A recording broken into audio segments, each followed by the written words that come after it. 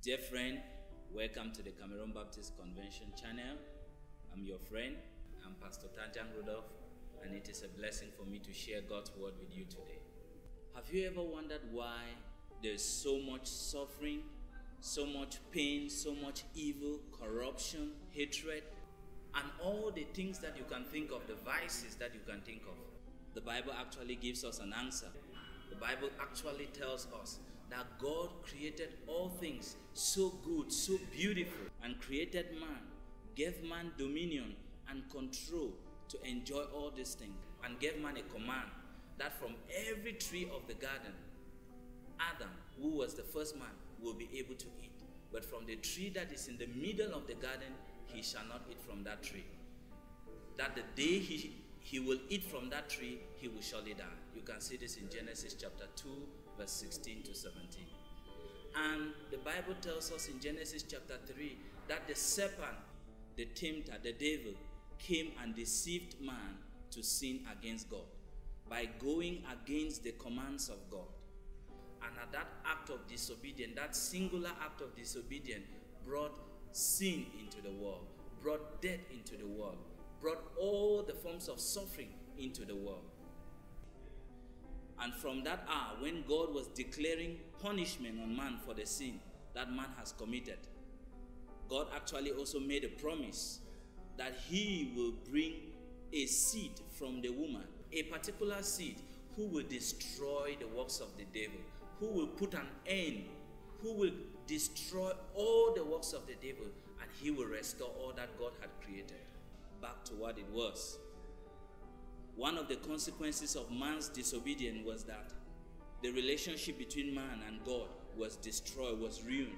The relationship between man and fellow man and the woman was ruined. The relationship between man and nature was ruined. And God promised that he was going to restore, that he was going to send a seed who will come and bring salvation and redeem humanity. And from that story, we see how God continued to be faithful with this promise.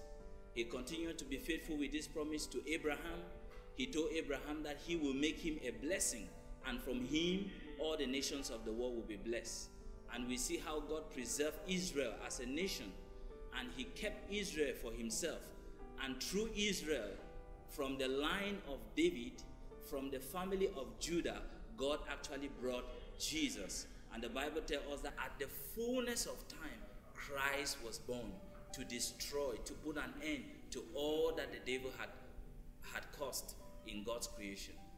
So, dear friend, the Bible makes it clear that we have an inherent nature of sin. It says in Romans 3:23 that all have sinned. Everyone, even a newborn baby, that baby has a nature of sin. And because of this sin, the Bible says that God's anger is going to be revealed, is going to be poured out on humanity. So Jesus Christ has come as the one to reconcile us back to God. And he did this by dying on the cross, suffering in our place, dying the death that we deserve. He died in our place. He was buried, and on the third day, he rose from the dead, showing that he had victory over sin. He had victory over the grave. He had victory over death. And this is an assurance to all that believe in him. This call is a call unto restoration. So I'm calling you this day, listening to me, that are you reconciled with God? Have you come back to God through Jesus Christ, accepting that the sacrifice that Jesus gave by shedding his blood on the cross of Calvary is the only way that you can become reconciled back to God? Did you accept this truth, and have you decided to submit yourself to serving God as your only Lord and Savior? I'm inviting you that if you have not done so, the Bible makes it clear that when Jesus shall come again, he shall restore all things, and he will reign in a kingdom that there will be no more sin, there will be no more death, there will be no more condemnation. And the Bible says that if you want to become a child of God, we actually need to be born again. In John chapter 3 verse 5, we see that. It says, unless a man is born again by the Spirit of God, he cannot become a child of God.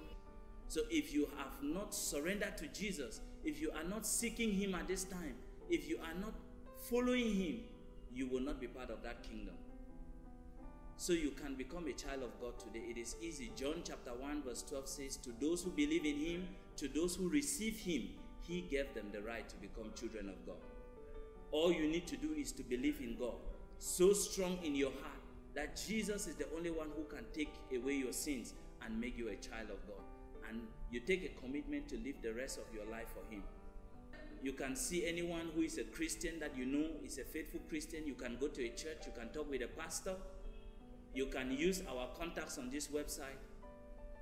And we are going to assist you to grow in your new faith in the Lord Jesus. I want you to consider this message I've shared with you. And let us pray together. God bless you. Thank you, great God and Father, for those that have listened to your word. I pray your word will convict their heart, oh God. And your word, oh God, will draw them closer to you. That, Lord, they will be your children and they will live lives that bring glory to you. We pray all this in Jesus' most precious name. Amen.